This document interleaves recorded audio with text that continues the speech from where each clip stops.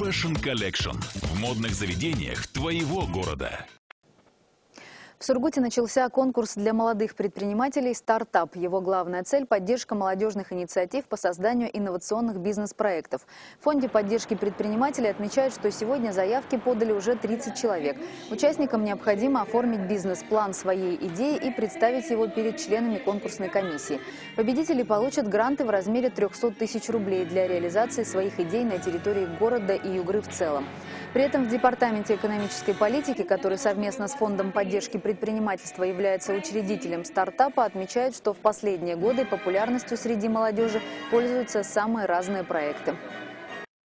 Мы с удовольствием и радостью констатируем, что это очень разнообразные виды бизнеса, от каких-то креативных, рекламных, от принтов и так далее, до достаточно, может быть, обыденных, но тем не менее это люди, которые рискнули, которые взяли на себя ответственность по самозанятости. Это и пекарни, это детские сады, то есть то, что на сегодняшний момент нас окружает. За всю историю стартапа, а конкурс проводится с 2009 года, специалисты Фонда поддержки предпринимательства и Департамента по экономической политике рассмотрели 279 проектов. При этом практически все идеи, даже не получившие гранты, сегодня так или иначе уже превратились в бизнес.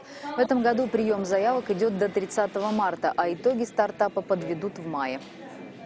По практике, которая конкурс проходит уже не первый год, безусловно, это будет интересно не только тем, кто в результате дойдет до грантов и сможет их получить, но и в том числе тем людям, которые, может быть, на сегодняшний момент имеют свои идеи, но боятся с ними поделиться, или нет той среды, в которой могли бы им дать критическую оценку и, может быть, поспособствовали какими-то советами добрыми, именно профессиональными в первую очередь.